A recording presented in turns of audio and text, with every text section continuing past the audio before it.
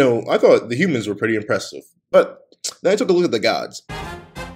Before we hop into this ranking of the record of Ragnarok gods' abilities, please do me a favor and leave your own list in the comment section down below. Leave a like and subscribe if you haven't already. Now, let's get into it. What's up, guys? Uncle the Pencil here, and here we are to discuss the record of Ragnarok gods' abilities, and by discuss, I mean rank them. I really like these abilities, dare I say even a bit more than the humans' abilities, despite how cool the humans' abilities are. These abilities are just, they hit a little bit different than the rest. I'm not even going to lie to you. I really enjoy every single one of them. I do have issues with some. I wish some had been used more. I wish some had different side effects. I wish some didn't kill you. But regardless of that, let's hop right into it with number 5. Poseidon, you did us so dirty, bro. Like, why not? I know exactly why. It's one of the main reasons I like Poseidon. But to not see Poseidon use any of his hydrokinesis, it kind of saddens me. I'm not gonna lie. But I'll take what I can get with his divine speed. Because that's the thing. Poseidon is, shockingly enough, a speed-type character compared to all his fellow gods, including the lightning god, including the supreme god, including the god of destruction. All of these beings are, they aren't that fast, or at least not in comparison to someone like Poseidon, whose entire thing was, oh yeah, I'm going to hit you one way or another. And the thing about the way Poseidon went about that is how the great thing that I enjoy so much is how Poseidon's speed just kept rising. But technically, he wasn't getting stronger. He was just holding back less. Like, the sheer ability to counter the ability to read your opponent's movements by literally brute forcing them through speed alone, it blows my mind. And while I do get mad to this day that we didn't see Poseidon at least use one water whip or something, especially since in the intro he had such a cool moment where he parted the ocean to walk up onto the stage. I'm disappointed in the fact that he didn't use any of his water powers, so that was the limit of it. We didn't get to see it, but I can even let that slide mainly because of how he used his speed to almost imitate his own water abilities. Divine Lightning, where he just leaps into the air and begins stabbing down at Kojiro so fast that he creates a dome of after images that just coat the entire arena and no one's able to tell where he is. It's stuff that's cool. I wish we had more. Like, I love Poseidon. Y'all know I love Poseidon. But my main issue with that arrogance of his, and despite how good of a character it makes him, man, the fight would have been so much cooler if on top of all the speed of Poseidon himself, Sasuke had to start dodging these water spears that would come out of nowhere from the area around him. The way that Sasuke would likely have to start fighting down the water spears alongside Poseidon, and he would have to start making new images on top of that. And that would lead better into him scanning all of creation. Because the thing with him scanning all of creation, as cool as that was, and as cool as it was to see Sasuke read into the future that far, what would have been even cooler if he had to read all of creation, because it felt like all of creation was coming to attack him. Poseidon is known as the Earth Shaker, at least in Greek mythology, so to see him start bringing in the water and having it rise from the sky and fall down on Sasuke, and also have the earth itself shake and crumble as Poseidon itself is all attacking, it would have been so cool. And to see Sasuke scan all of that and begin to dodge and move forward and finally strike Poseidon down, that would have been amazing. We didn't get that. We got Divine Speed. And I like Divine Speed, and I also like the little bit of hydrokinesis we got, but I'm sorry Poseidon, it gotta fall at the bottom for this, because as much as I would like the Divine Speed, because it's just a very nice ability to have. Like, can you imagine us being able to move that fast simply through pure speed? Like, to be fair, Poseidon was styling on Sasuke for the most part, and that's mainly because he was just that fast. Like, you have no reason not to. I would love to style on somebody with that level of speed. However, man, I would have also used my hydrokinesis powers more, especially if my life was in danger. But hey, it's Poseidon. I'm definitely going to talk about Poseidon in his own video and how much I think he's underrated as a character, but I understand why people underrate him as a character. But that's not for here. We're going to move on to number 4. Alright, so y'all know I ain't the biggest fan of Heracles. I think he's boring, but I do think his techniques are rather interesting, if not used all that well. The thing is, all of Heracles' transformations look aesthetically cool. Like, every single transformation of his weapon, to his own personal transformation in the end when he finally attaches Cerberus to him, all that looks really, really cool. Only main issue with it is that they aren't necessarily used interestingly enough. They have the very good aesthetic factor to them, something I wasn't really expecting Hercules to have. I'll admit that. But the thing is, outside of that, Herculean Exodus is almost like it's very much, once again, a setup ability for Jack. Like, it's something that Jack has to overcome rather than being used in an interesting sense. Because due to Heracles being a power type, all of his things really just power him up. Like, the Nemean Lion, it's just a gigantic impact that he uses to crush people. Okay, the Stymphalean bird, I have no idea how to say that, I'm so sorry. But the bird where he throws it up into the air and it creates a huge gust of wind that can blow away obstacles. Like, it's just a way to deflect Jack. Like, the Cretan Bull, we don't even get to see, because that's when Jack comes in and says, nah, B, you don't need that hand anymore, just chops it right off. And then Cerberus, it's a power-up. It's a physical, make me stronger. And y'all know, I find the expanding hand thing, like the supersized hand, goofy. I don't know. I can't take it seriously. Like the mega hand, I know it's supposed to look cool, but it's always been like joking to me. But there are ways to do it where you make a muscle larger, and I find it extremely interesting, and you'll hear about that. But the thing that I still enjoy about it a bit more than Poseidon is that while we only got to see about 4 of the 12 labors, technically only 3 of the 12 labors, they were all used. And it's not like Heracles was holding back for any real reason. He was trying to go all out. Meanwhile, Poseidon was conscientiously saying, hey, you like my water powers? Oh, too bad. You don't get to see him. I was like, oh, okay, Poseidon. Meanwhile, Heracles is like, hey, you like my labors? And I'm like, I mean, they look cool. And he's like, hi, good. I got 4 of them to show you. Oh, wait, maybe 3. And that's perfectly fine for me. I wish they were a bit more dynamic.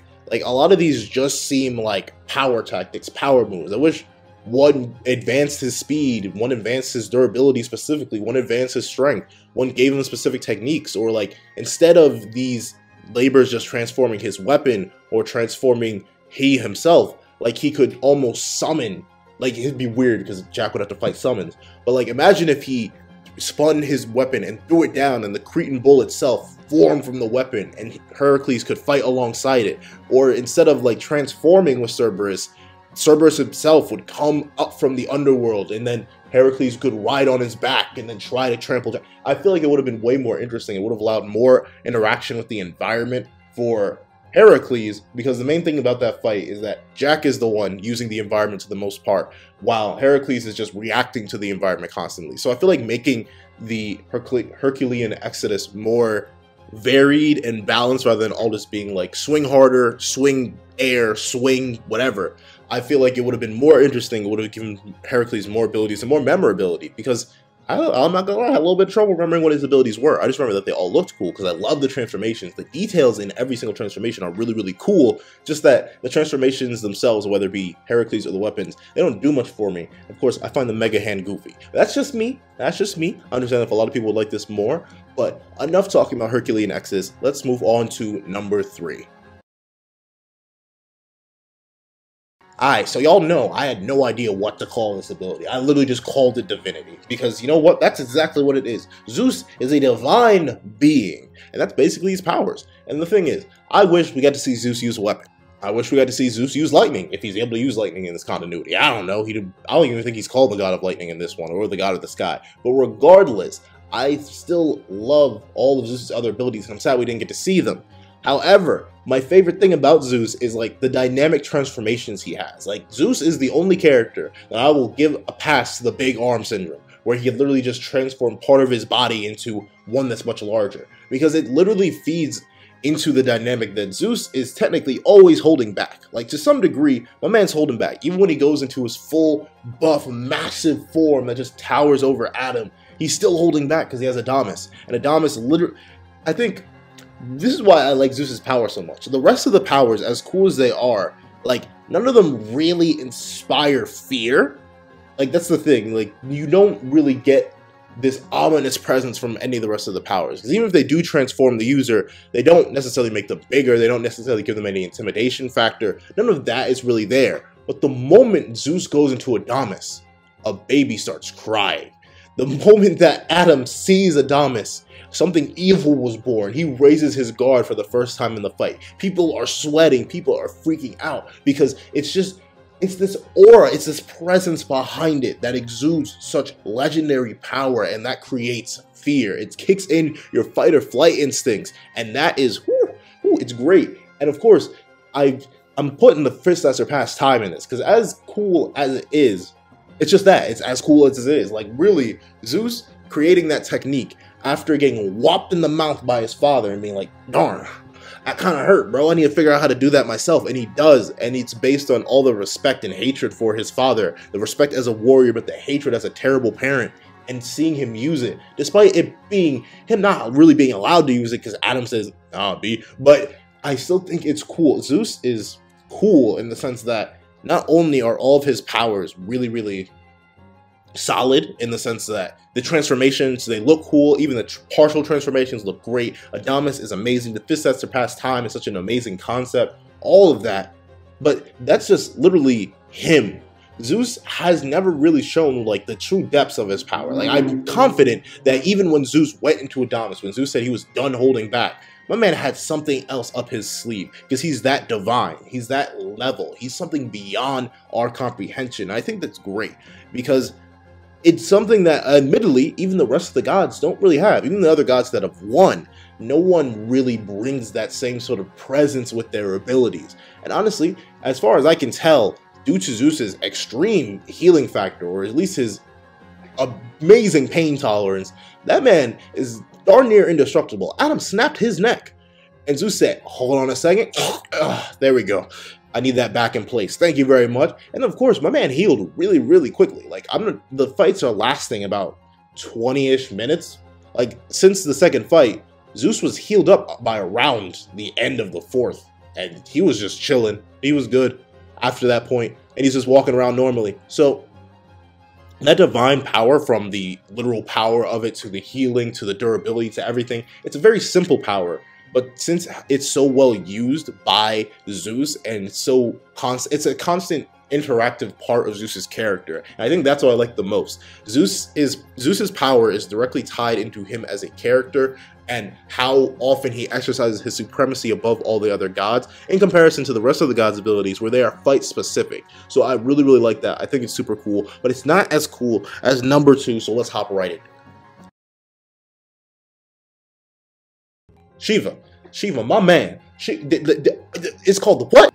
Tandava Karma? I literally have no idea how to say it, but it's still that cool. Like, here's the thing. I love fire powers, like, to a different degree. I don't know, there's just something always extremely entertaining to me about them. And the way that Shiva uses it, because Shiva's a dancer. So my man be making them moves as he burns you to ashes, and I love that. It's just the great way. One, the way he activates it. The way he literally grabs his heart and says, hold on a second, and then he coughs blood, but then his body starts to turn red as it burns to oblivion. And the way he's going to... I think it's one of the biggest reasons I like this power even more than the 3 powers before it, is because it is so deeply tied into Shiva. Not only him as a character, one who burns his body up for the sake of his friends, the ones who's willing to destroy himself in order to win, but the thing that I love so much is because of how, like, hyped and lore invested the transformation is. Because, like, when he activates it and he starts to glow and his eyes open up, all 5 of them, and the next page says, when the time is fulfilled, Lord Shiva will dance the Tandava and bring about the destruction of the world. Like, the hype behind that. He's going to literally destroy creation in this moment. He's using that power. And you just, it doesn't incite the same fear as Adamas does. But not only do I think it's a more visually interesting transformation than Adamas, because of how all 5 of his eyes are open and he's literally burning himself to oblivion.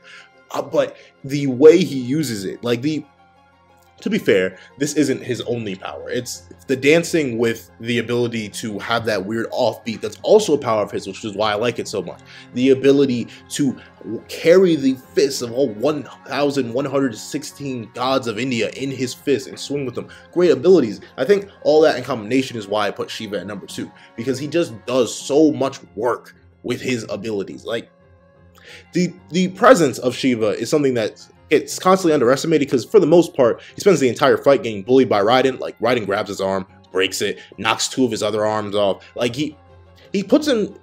He gets a little bit messed up. I'm not gonna lie. Shiva gets smacked up during a lot of that fight. But the way he brings it back with this limit of his power, and how he just keeps that smile on his face, and he says, let's dance till we burn up. bro, it's just hype. I love it. This is the good stuff. This is the good stuff. I need this. Let me chop it up, and I love it. It's just so good. I don't know. It's a really cool ability. One, because I love the fire. Two, because I love how extreme the heat is even before he activates his final transformation. That he literally struck Raiden and then instantly burned him and cauterized his wounds in the same. It's just cool. All right, it's just cool. So how can this be so darn cool, but it's not number one? Let's get right into that. Thor, you'd be happy with this. This is probably the only number one you're ever getting on any of these lists. But regardless of that, I really, really, really love fire powers. But there's something that just hits a little bit different about electricity. You know what I'm saying? Like, the way, here's the thing. Thor, I'm confident as an actual factual. Despite that swing against Lu Bu being the strongest in his life, I bet Thor had more in the tank. But the thing I love about Thor so much is the fact that he did not hesitate. My man said, hold on, and wait a minute. You hit me a little bit too hard there, bro. I wasn't expecting you to hit me. I'm gonna need to call down the lightning. And he did. It's just, the thing is, I know. It's not that much used. It's only used in combination with Mjolnir about every single moment. But still, in my mind, it's cooler. It's cooler. The reason I think it's so cool is because, like, it's not just Thor's only power, it's the divine strength. And I'll admit, in terms of hype, as cool as it was to see Shiva burn himself, he was burning himself to death. Zeus, as cool as it was to see that he's mostly divine, he was dividing himself to death. Like, Adamas was literally destroying him. If we're talking about Heracles, every single time he used one of the Herculean labors, he was destroying himself. Poseidon, we don't know any limits to his water powers because we never got to see them. So I can't praise it that much. But Thor literally comes with no drawbacks. I'm talking, like, literally, if I could have any of the abilities, it would probably go Thor, then Zeus, then probably Poseidon, then Shiva, then Heracles. I'm not gonna lie. I mean, in terms of no drawbacks, in terms of sheer amazing design, like when Thor falls backwards and then bursts with electricity and then swings down Thor's hammer, while it doesn't do much to Lu Bu, just the sheer spectacle of it all, I love it. I know this is a very, like, oddly biased pick, but, like, I don't know, I like lightning. That's it. There's no other reason for me to say this one is number one. That's it. I like lightning. I think Thor's hammer is honestly the coolest weapon. Yes, and I love tridents. But seeing Mjolnir had a sleeping state, and that the only reason Thor wore the gloves was because he was holding back for the hammer, and when it finally woke up, he was finally allowed to go all out. It's great. And when he calls down the lightning to kill Lu Bu's army, I'm like, yeah, this is all good. Thor's great. Thor's great. I hope, the thing is, as cool as Thor is, as cool as all the gods is and all their abilities have been so far, I hope we get more, like, dynamic abilities. That's the main issue. I want more abilities that truly delve into the lore of the god. Like, the reason I like Shiva so much is because it delves into his lore, his fire powers, it's great. I like Thor so much because he has the lightning powers, he uses them, it's great. I just want more of it. I want more usage of the powers in more interesting and dynamic ways. But for now, I'll take what we can get. Please, whoever fights Buddha, go nuts. Please do it. Buddha, go nuts. Please do it. I just want to see more. But regardless of that, please tell me what you guys think. What is your list? I want to know. I know a lot of people really, really, really like the Herculean labors. I don't know, they just don't do it for me personally. But tell me what your list is in the comment section down below. Tell me what you guys think about my list. Is there anything you would change about it? Do you think some of my reasoning's off? Because I can definitely see it for this one, especially with number one. But that's all. Thank you guys so much for watching. Please remember to like, share, comment, and subscribe. And I hope you guys have a wonderful day. This is That Guy with the Pencil, writing off.